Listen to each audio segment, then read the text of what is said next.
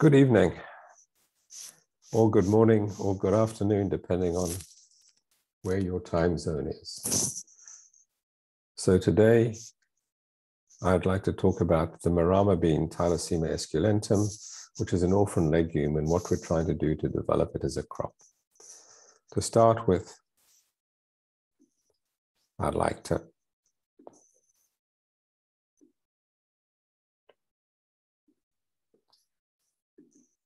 acknowledge the people who have been involved in this collaboration, which is between Case Western Reserve University, Namibia University of Science and Technology, and the University of Pretoria. And the main participants are Professor Percy Chimwamurombi from NUST, Carl Kunert and John Fuster from the University of Pretoria, Mutsa Takonda, who was a PhD student at the University of Namibia. It's been supported by a number of places, including the Kirkhouse Trust, the Nord Foundation grant from at Case Western Reserve, a grant from the International Center of Case Western Reserve, and teaching laboratory support at Case Western Reserve University. And the more than 100 students who have participated in the laboratory course that has been developing the molecular tools for marama. So globally, there are many tens of thousands of edible plants, but only about 5% of these have ever been used to any extent for human nutrition. More specifically, only 4 species, wheat, rice, corn, and soybean, cover about 75% of the total area planted worldwide. Many of these underutilized plant species are known as orphan crops because they've been used locally, historically, but are underrepresented in scientific and improvement programs. These plants do have some agronomic data available to underpin improvement programs, but they don't have a big enough footprint to make it worthwhile for major funding agencies or conglomerates to actually be involved in their development. Today, I want to concentrate on one of these plants that's been used as a food source, but has never actually been grown in formal agriculture. Right? This food crop is marama, a Latin name Tylosema esculentum, and it has been long identified as one of those orphan crops. Marama is actually somewhat different from many of the other orphan crops in that it has not even been cultivated in formal agriculture, but just collected from the wild.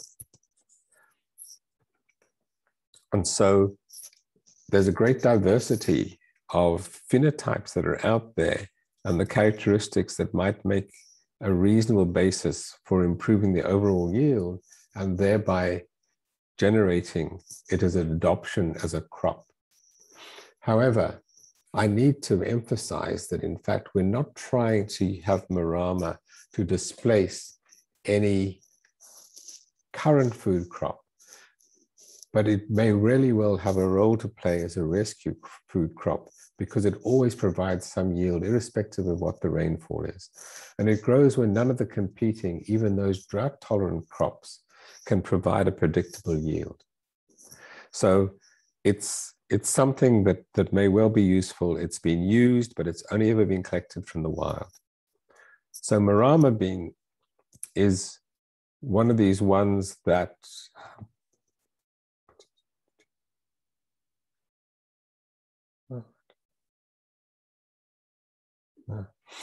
oopsie daisy.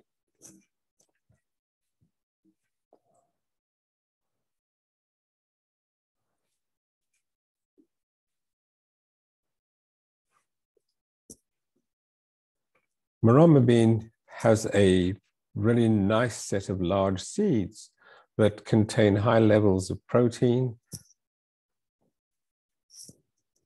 and unsaturated fats. It has an excellent nutritional profile. The protein and oil composition is similar to peanut and soybean, and it contains a really useful lot of micronutrients. So it contains phosphorus, calcium, vitamins A, B3, B6, folic acid, B12, vitamin E, iron, zinc, and iodine. So it's a really interesting food source that's obviously being used, and we'd like to try to capture some of this importance. Obviously, if it's going to be a useful crop, it would also be important to have some products being made from it. And so far, there are a number of potential consumer products that have been identified. So the protein and oil uses are likely to be similar to those of other nuts and nut products and oils. So we can obviously use it as a protein source or as an oil source, since it has a large amount of each of those. Other possible products are that it could be used as roasted marama nuts and cookies as snacks, marama flour, which would be high in protein, to fortify sorghum or maize porridges, or products like marama soaps and lotions as other consumable entities. And there are also possible pharmaceutical applications. However, there's still a lot of work to be done to decide where these products might fit into the commercial market, but there are possible commercial avenues apart from it just being used as a food source, as a rescue food source for resource-poor farmers. So marama is a wild, non-nodulating, trailing, prostrate legume that produces seeds and tubers. The main populations are in Botswana, around the central Kalahari, Namibia, and small populations in Limpopo and Gauteng provinces in South Africa. The tubers and the seeds are edible after roasting or cooking. They're rich in protein and oil. The tuber itself is rich in starch. And so, considering where it grows, it has the potential to be a low-input sustainable crop for subsistence agriculture in these arid areas where few conventional crops can survive. And what we would like to do is to try to develop some high-yielding cultivars in the shortest possible time. In order to make it an attractive option, we have to be able to do that, and we're going to try and use molecular breeding techniques to shorten the possible time for development. So one of the characteristics of marama is that it's extremely drought tolerant. Here are a couple of pictures taken on the same day, 1 year apart. In 2019, there was a drought where only 1 millimeter of rain fell, but marama is growing better than anything else. So most of this green stuff here is marama growing. There's sort of very scrubby grass growing a little bit. You can see there's large patches of bare earth, even as you get out into the general veld. In 2020, it was a much more normal year for rainfall. And as you can see, the vegetation is much more lush, and marama itself has grown very much better. So as you can see from these trees here, this is exactly the same aspect in both cases. In 2019, the marama were growing well enough that in fact they flowered and were setting seed, where none of the other crops around, even drought-tolerant ones like cowpea, were actually growing at all well. So it can survive really well when there's very little rainfall. It doesn't form nodules, which actually is, in this case, may actually be an advantage because it renders marama less sensitive to soil water deficit than those legumes that really do rely on nodulation for a nitrogen source. What the nitrogen source for marama is still unknown, and part of the reason that we will be investigating the soil microbiome, which we'll refer to later, is in fact to try to understand whether that aids the extraction of nutrients from the soil. At least part of the drought tolerance of marama is in fact due to the very large tuber that can be made, which can actually weigh up to more than 250 kilograms. So here is a group of students that went with me to the University of Namibia and dug up this tuber, and in fact, we're trying to weigh it. And what you can see is that it is the same weight as 3 students, large male students, which were weighed combined about 250 kilos. As noted a little bit earlier, in good seasons, marama can grow really rapidly during the growing season. This here is a picture of two of the plants at the University of Pretoria farm. This, in the foreground here, is a single plant, and in the background is a second plant. All of this vegetation has grown in a single growing season.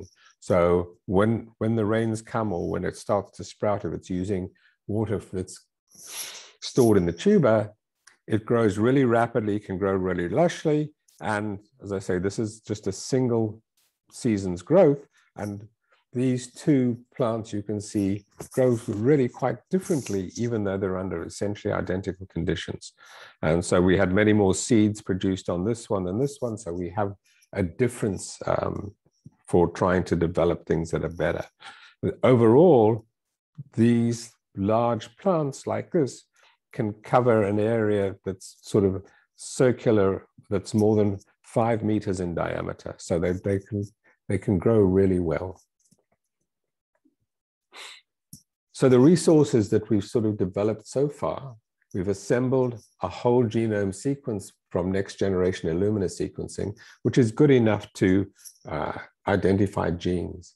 We also have next generation home genome sequencing of 54 other individuals, and we're waiting for a 30x PacBio hi-fi set of reads, which we believe will really improve the assembly of the genome for marama.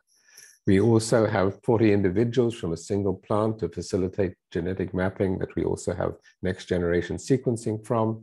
And so we hope to start to be able to identify agronomically related genes.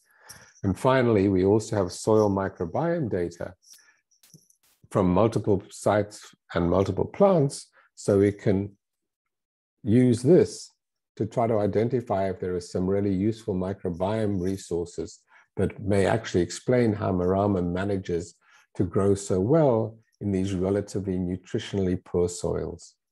And hopefully they may actually provide a basis for maybe some biofertilizers that can be used in other agricultural settings. So the objectives of this project are to really domesticate this plant to provide improved germplasm to resource poor farmers. We're trying to improve the yield by increasing the number of seeds per pod, the number of pods per plant, the vigor of the individuals, and more uniform plants so we can have a predictable, sustainable yield.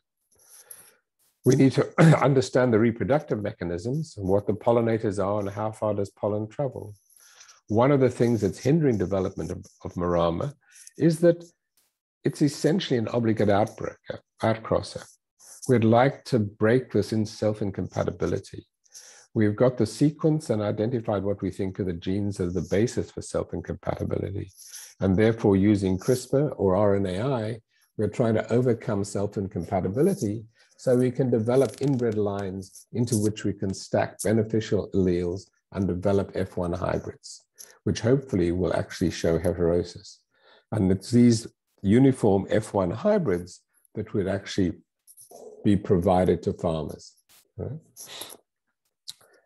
Having got those, we would obviously then like to develop some seed orchards to design the best arrangement of plants, identifying the good parents, because obviously we're not going to try to send out genetically modified marama beans. So we've got to work out which individuals will actually be compatible so that in fact we will have decent seed set. Nothing would be worse than having fields of plants that are all the same in self-incompatibility group, and therefore nothing gets set. So this is the kind of scheme that we're looking at the moment, which was adapted from the development of hybrid potatoes using genomics. So we would like to start off by breaking self-incompatibility, by knocking out those genes, and so therefore we can then be able to generate inbred lines. From there, we will be able to start to identify beneficial alleles, and we can stack those in different lines. Following that, we would then hopefully be able to cross these, get F1 hybrids, which now should be uniform because we have these inbred parents that will actually be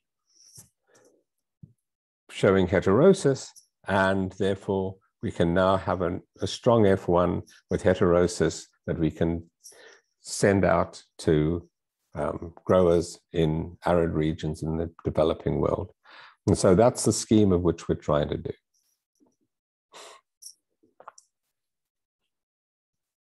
We're also looking at the rhizosphere at this stage so that we can identify how does marama acquire nutrients when it really doesn't have a very extensive root system and it grows in low fertility sandy soils.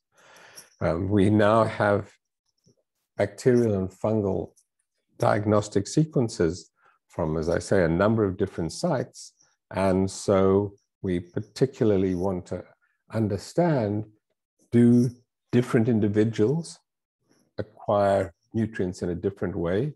So if we look at the vigor of plants, is the rhizosphere different depending on how well the plant is growing? And can we identify those beneficial microbes that are in fact aiding marama both to acquire nutrients and maybe even add to the overall ability to tolerate drought? So that's in the rhizosphere. And as I said earlier on, we're obviously trying to develop molecular markers for the genetic mapping. We want to understand pollination and the distance parameters. We want to have to look at the long-range sequencing to assemble an improved genome, and then also develop sufficient progeny from a single plant so that we can have a decent genetic map that will help us do that. We just went through that with the microbiome.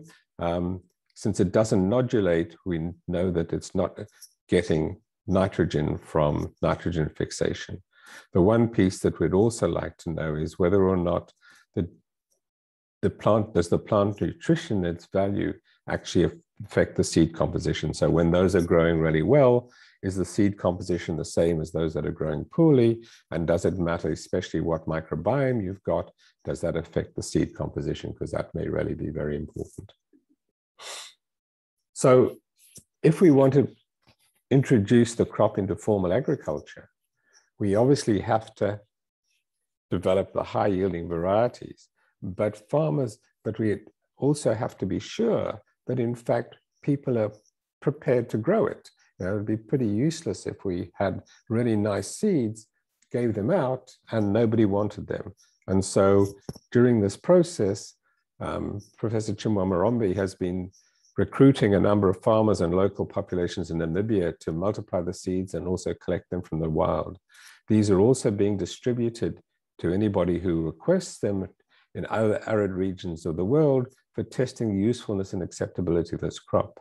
And in this way, we hope we will be able to identify agronomic issues as we develop higher yielding varieties. And so we're trying to put all of these pieces together so that when we actually have a potential crop, we also have buy-in from individuals who will be prepared to grow it. So overall, if we start off with the wild, underutilized legume, which is the marama bean, we're trying to go through this as to what is the nutritional value, what are the functional properties, bioactive compounds, pharmaceutical values, anti-nutrients and toxins and things, and how do we go through and process that. There's a product development for marama bean products, but underpinning this, before we can do any of this, we have to have some germplasm that can be grown and generate sufficient yield to make it worthwhile. And with that, I'll say thank you for your attention. and sign off. Thank you.